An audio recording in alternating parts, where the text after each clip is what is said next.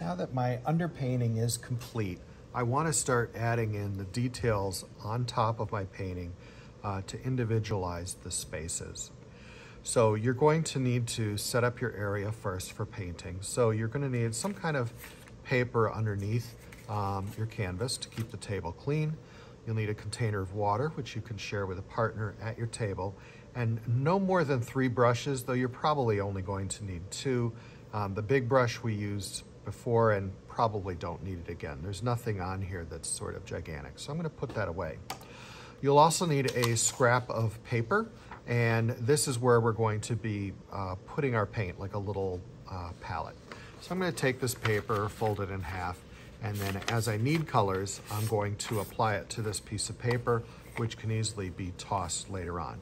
This is great if you only need to mix little bits of paint. If you need a bunch of a certain color for all over the background, you may need to mix an individual cup for that particular color. So I've actually already started and put in some, green up in here. I played around with some yellow. Some colors are going to be opaque, meaning that the color in the background doesn't show through the paint. And other colors like yellow are more translucent, meaning that we can see that color from behind come through in the paint. And it may require a couple of layers, but there's a trick you can do by adding a little blockout white to your yellow. That can make it a little bit more opaque if that's something you desire. So I'm going to paint in these kind of frame-like structures, and I wanted to use a blue color in here. So that's going to be pretty easy. I can open up my container and pull back the lid a little bit and take this little dabber and put some paint right on my paper. I don't need very much, maybe the size of a dime or a nickel. I also know that I'm going to be varying that color a little bit and using some sky blue sort of color. So again, I can pull back the lid, put a little dab of white there, and then I'll be good to go for this.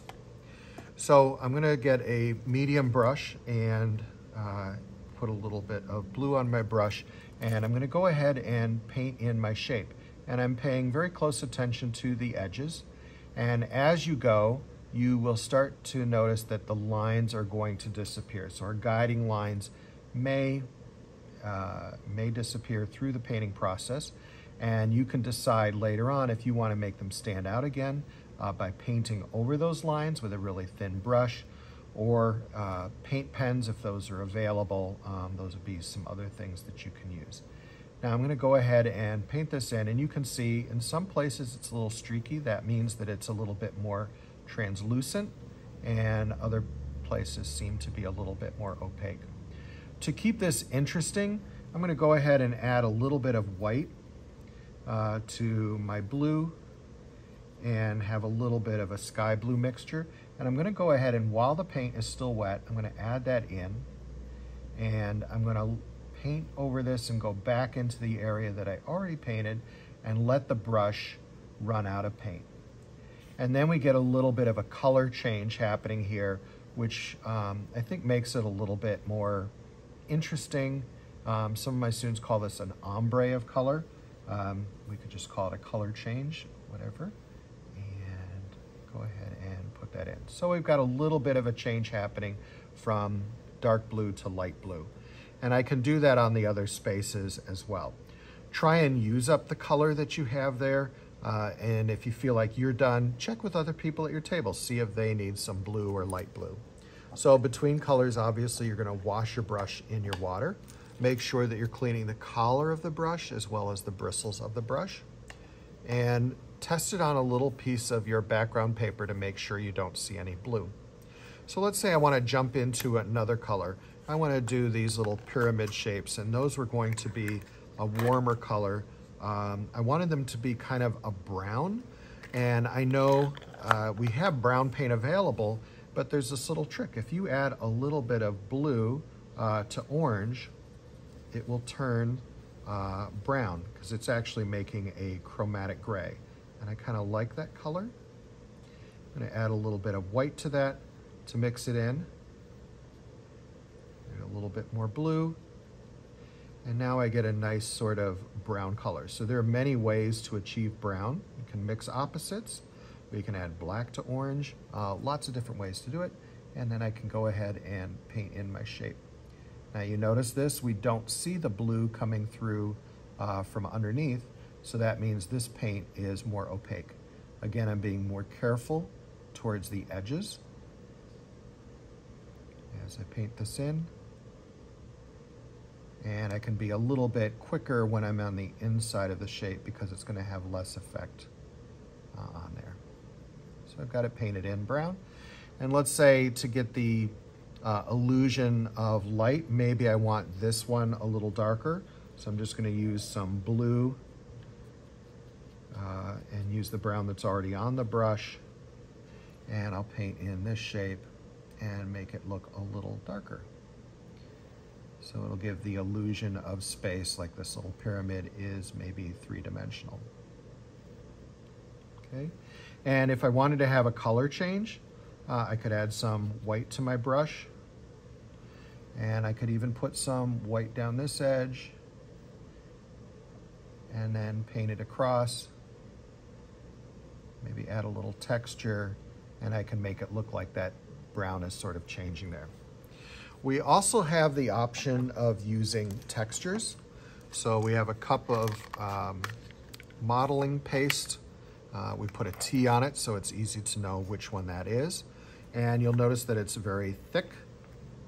And you can apply it with a brush, or you can put it into the space where you want it. So let's say I want to have this space to have some texture. I could put a little modeling paste in there.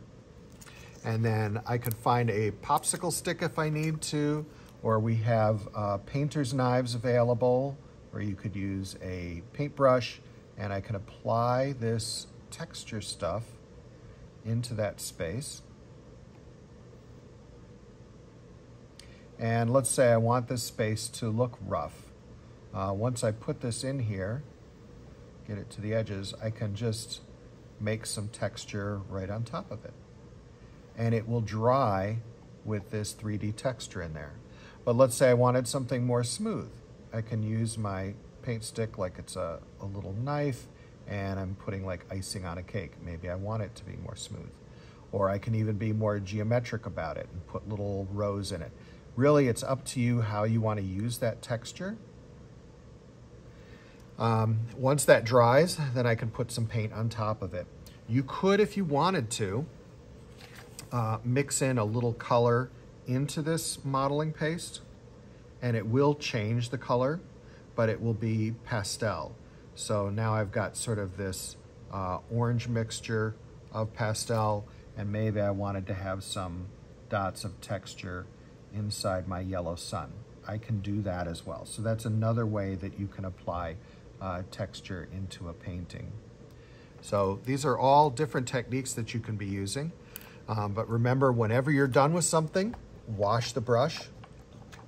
Make sure the collar of the brush is clean. Test it on a scrap of paper, and look, that one is definitely not clean. So if I was to go into another color, it would kind of ruin that color. So you want to make sure that your brushes are really clean before you use it. Now that's perfectly clean. As you look at your water, if it starts to look like coffee, then you'll want to dump that out and get some fresh water. So we're going to continue on with our paintings. Now we're going to be doing detail and possibly adding texture, if you would like to, and make sure that it, looks cohesive as you go. Check with your teacher if you have any questions.